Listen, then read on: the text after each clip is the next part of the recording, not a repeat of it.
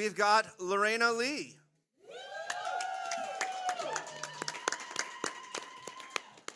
Well, hello there. What is up, y'all? So we had the opportunity. Yeah, dog. I love your energy. I fucking love it. Thanks for having me. Real quick, hold on. Before y'all talk.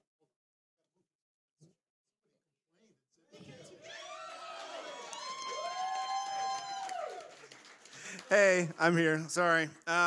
So we had the opportunity last week at the Here Fort Worth Mixer over at Second Rodeo to meet some really cool musicians. I know Goolsby's here. Hey, man, whatever. Where's Goolsby? He's right there. I hope he remembers the nickname he gave Chad. Nope, we're not going there. So then We'll talk about that later. Got to meet Lorena.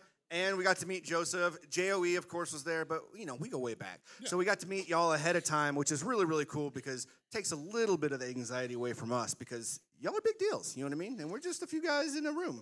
So we appreciate you being here. Oh, I feel so honored to be here. If y'all don't follow her on social media, which you probably will after this, she is hilarious on Instagram. Her videos today were obnoxious and in the best way. It was so good. It was so much fun. In the best way possible. In the best way. Don't hype me up too much. Put the expectation low. Just keep the videos going, and it'll be fine. Okay? Gas her up, everybody. Gas her up. Come on. Gas her up. Oh, man. Cool. I love this. I love the energy. This is hype. Yeah. Yeah, fucking A. So tell us a little bit about yourself. So I'm Lorena Leigh. Oh, hey. Yeah. Oh, hello.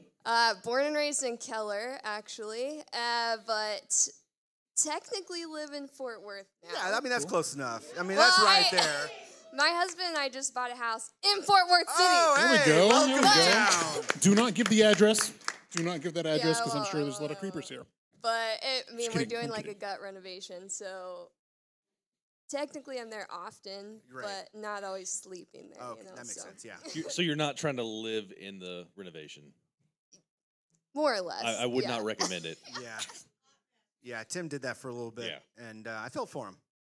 Y'all got a camper because... Yeah, and you know, we had holes in our kitchen floor and like gaping holes that you could see outside for a little bit. Yeah, it was a nightmare. Don't say gaping holes on air, man. I'm sorry. Man. Okay. There are children watching. All right, local question time. I'm sorry. Local question time. What is your favorite weekend spot in Fort Worth? Oh, I mean... Tulips, obviously. The music is always on point. The production, the people, the staff. Are you here every single weekend? I've been here a lot of weekends. Okay, so that's true. Okay, Not cool. every single weekend, nice. though. But okay. Yes, it is pretty on point here, I have to say. Yeah. We've been quite a few times. Never on this side of it, obviously. This is pretty cool. This is different. But we've seen a lot of really good musicians here. It's a fun place to come for sure. So you're known as the Cowgirl-Mermaid with Texas charm. Yes. What is Cowgirl-Mermaid? So actually, when I first started playing music, was 2013, 2014. I was living in New York City at the time, and I moved to New York when I was 19 to pursue a professional dance career. Oh, okay. And that was going pretty good till I got injured. And then it was, a classic story of oh man, if I keep at this rate, am I going to be able to have kids and pick them up someday, or is my body just going to be broken? So, I don't know, it kind of got me, while I was injured and playing music, and then I met this producer through Craigslist, then I met a band on Craigslist. Everybody used Craigslist nonstop in New York. And anyway, so that's how I got into playing music and playing the ukulele. And I lived 4 years in the city, and then 4 years in Rockaway Beach, Queens. And when I moved out to Rockaway Beach, I started surfing, landlocked here in Texas. Of course. I never knew how much the ocean changes your soul. We got lakes. Especially at the Rockaway. Yeah, Lake Worth, come on. You can't beat Lake The Worth. lakes are lit. They are lit. But the ocean is also very, very, very lit. Yeah, no, the ocean trumps the lakes for sure. Yeah, you win. Yeah, for sure. But so I was playing a lot of gigs out there, and I took my music very seriously. I thought I was a Joe Pat Neve, I thought I was here's this really thoughtful, lyrical folk song. Right. And one of my friends one day who came to a lot of my shows was I was trying to describe your music to somebody, and I was it's kind of like Cowgirl-Mermaid music. Oh, because I should say that also when I moved to Rockaway Beach, people started calling me Sandy the Squirrel because I was like this real proud Texan and I can see that. Totally see that. Yes. Yeah. Yes, the energy. I can see Yeah, that. I had a strong Sandy the Squirrel year, being her for Halloween and a couple other things. So anyway, so he called it Cowgirl-Mermaid music, and I was like, I am kind of offended by that. But then a couple other friends were like, that is what it sounds like. You do. You write about the ocean, and you like sing with a twang and all this stuff. And I was like, what? And then I met my producer, Ernesto, who my album that's on Amplify 817, he produced that. And he got me like way more into the production of like synths and electronic music. And maybe at that time in my life, because of like with dance, I was so like traumatized in a way that I was like, I don't want to, you know, and I did hip hop and a lot of like very electronic based music dancing. And so maybe I was like against that commercialism. And then like Ernesto got me back into it, and I'm like, hell yeah, like this is what I am. Like I like. So you finally sold on it. Yes, yeah. So then I just like when I sent it, I went full send. Just full on embraced it. Full Nice. Cowgirl-Mermaid till I die. Yeah. So that is you now. Yeah, that is me. Fantastic. Actually goes into my question. So you choreograph your own dance moves on your music videos, right? Yes, I do. That's yeah. very cool. Yeah, I'm digging it. If you haven't had a chance to go, collaborations always with the dancers. yeah, but, yeah, watch her videos, on YouTube. It's pretty fucking exciting. Like, I mean, A lot of it's- dancing, a lot of fun. Yeah. I love it. Can I say the F word? Yes. You can say whatever you want. Cool. I'm sorry. It's our I show, didn't- dude. I didn't know. Okay. So National Women's Day was yesterday, and you put up some of your influences on Instagram, and they included Shania Twain, Spice Girls, Tina Turner, Dolly Parton, and Miranda Lambert, right? yeah, yeah. So do you feel like all of those influences come through in your music? I think so. I think, like, I would say Tina Turner probably comes more through in a live performance. Okay. Yeah. You know, than so much of, like, the music. But, yeah, I think so, more or less. Yeah, there's a little bit of all of them, I think. Right. Okay. So any reason why you picked those ladies? I mean, there's Obviously they're all kind of a big deal. I mean, that's Yeah. right. I mean, there's like hundreds to choose from. I Right. just kind of like yesterday was thinking like, who are my tops? Well, everybody thinks it's Dolly Parton because I did a Hard Candy Christmas cover. yeah. He's creeping. I have no idea what he's doing. Good service. What happened? What? Where the fuck's mine, Javier? What are you Where you talking getting these about? secret drinks? They're just appearing out of Is nowhere. there like a little door back here I didn't know about? What? There It's is. like an Addams Family hand Yeah, bringing them. just bringing drinks. Okay, that's weird. So you brought up like hip hop. So what's your favorite hip hop album? Oh my God, album. Talk Yeah. about sub questions. Okay, so album or like I don't think single? Is it appropriate right now to talk about Kanye West? I don't know, Yeah, well, but you I know, love Kanye It's West. okay. It's alright. okay. It's all right. We're Yeah, not, for you know. sure. I know. Thank you, Mitch. Thank you. No, I mean, I love his music. I love his music. What's your favorite Kanye album and what's your favorite Kanye track? For me, probably like Graduation. Fucking A, it's like yes. Yeah, typical, I know, 100%. but it's really good. Like, I but mean, he's I the love man, all yeah. of it. I'm not somebody who's like, oh, those were the days. I like love the whole journey. Yeah. But I think too, it's just like my memories of that time and that music Yeah. and dancing to that music were like very pivotal. I met So- Kanye. I met him. What? Yeah, I did. Here He brings for us up that? every Get single ready time. for a good story. Yes. No, I'm kidding. No, it's. No, I met him. Like I shook his hand and I have an autographed shoe. Like it's a whole What thing. happened? What was it like? What did you feel in Okay, your so body and your energy? so whenever I Like- was there, I was like, okay, I'm not gonna fangirl. I'm just gonna be like, hey, Kanye, great to meet you. Here's my shoe. Can you sign it? And I was like, and I kept on saying, I met Kanye West. I'm never going to fail. You know. And Out then loud.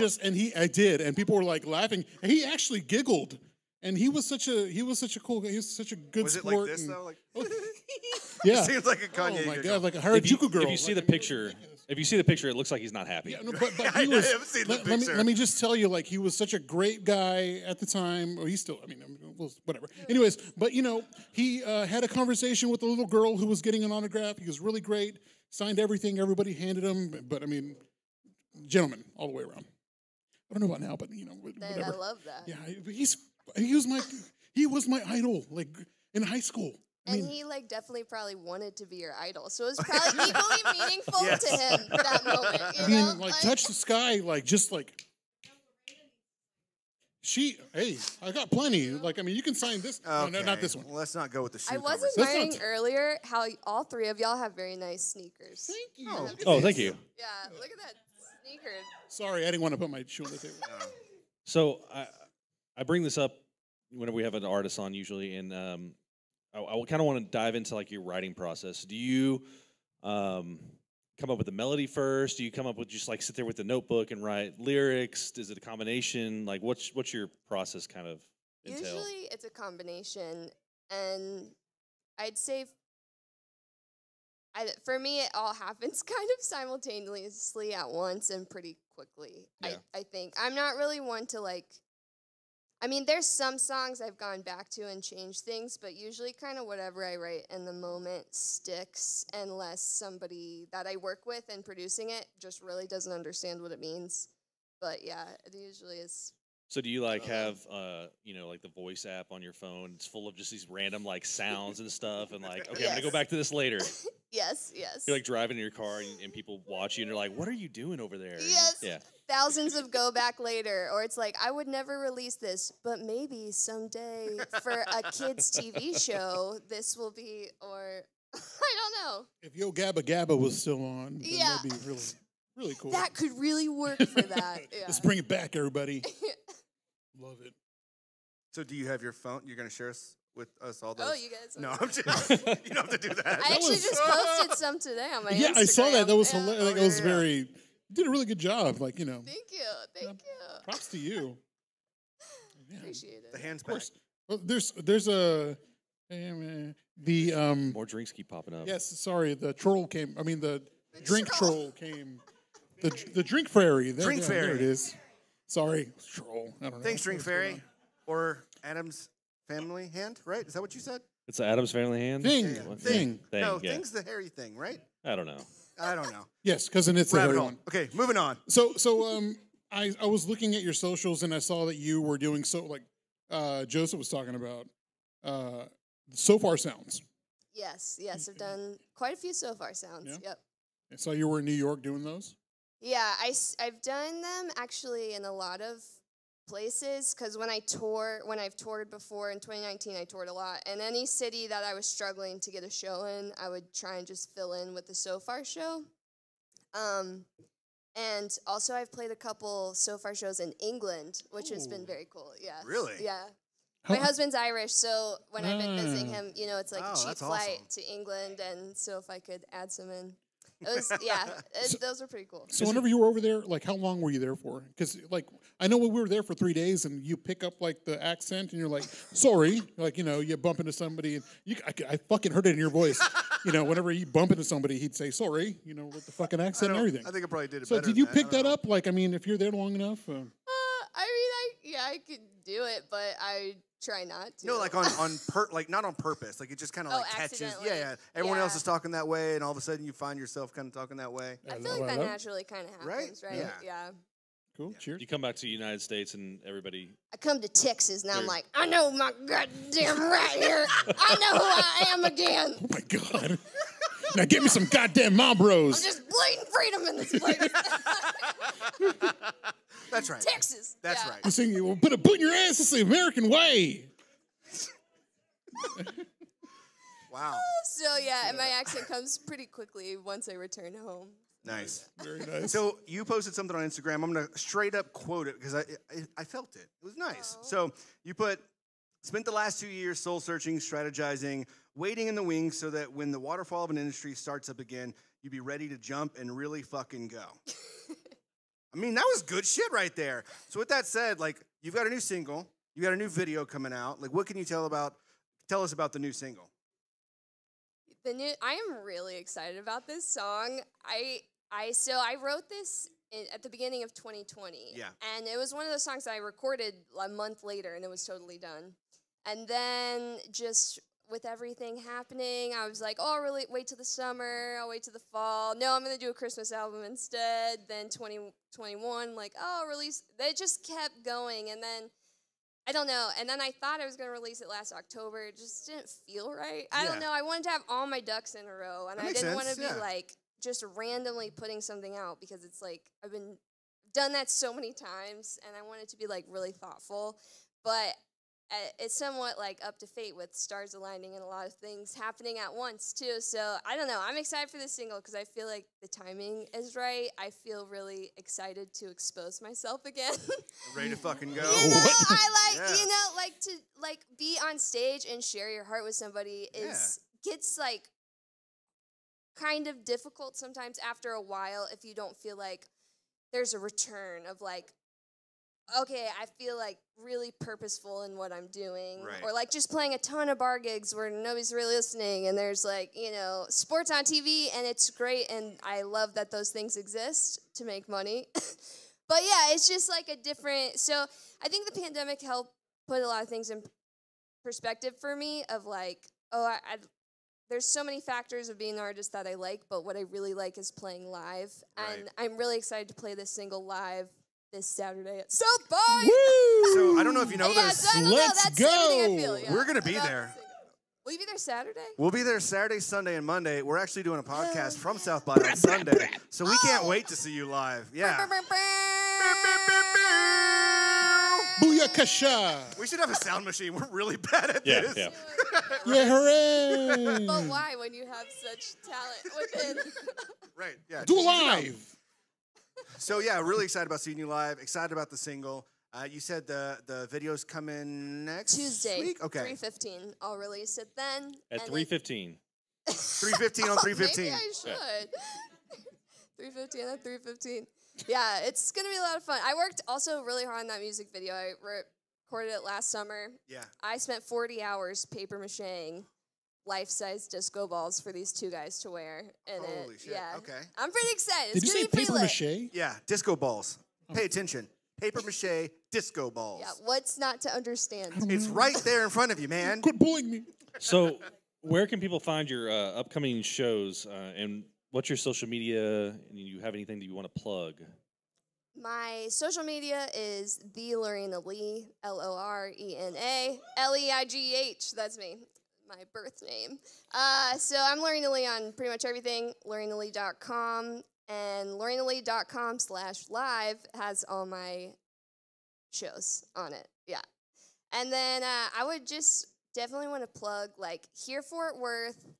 Always being so supportive of Amplify 817 and everything that us artists do in this community. I mean, especially like when I moved home from New York in 2018 to like go for it. I'm gonna live with my parents, gonna go on the road, I'm gonna do the whole thing. I'm gonna quit all these 5 New York City jobs and whatever. And I mean, to be in this city, I feel so grateful to be here and to be from here and to be part of like everything that Here Fort Worth is doing and Amplify 817 in the library. It's like mind-blowing. And when I tell my friends in other cities that are musicians about, they wish they had this. It's amazing. Fort Worth is so supportive and big Tom Martins and Amplify make a huge difference. So yeah, just want to plug that. So visit Fort Worth and Here Fort Worth and Amplify 817 because they're like literally the thread that I feel like has kept a lot of artists going through these last 2 years. Yeah, most definitely. I mean, we wouldn't be able to go to South by without Visit Fort Worth. True, That's the whole reason we absolutely. get to go. Yeah, we're pumped. We're excited. I don't know why they chose us among, all the good people in Fort Worth, but we're going, and I'm stoked. You're the best. We're the best of the best. MVPs. According to Fort Worth Magazine and Fort Worth Weekly. Yeah, I guess. Yeah, we're the best. Well, anything else you want to mention before we move on to JOE? Yeah. Thanks for having me. We really on, appreciate you y'all. coming on. We'll see you this Y'all the weekend. Yes, I see cannot you Ladies and Saturday. gentlemen, Lorena Leigh. Thank you. Woo! Let's see. Woo!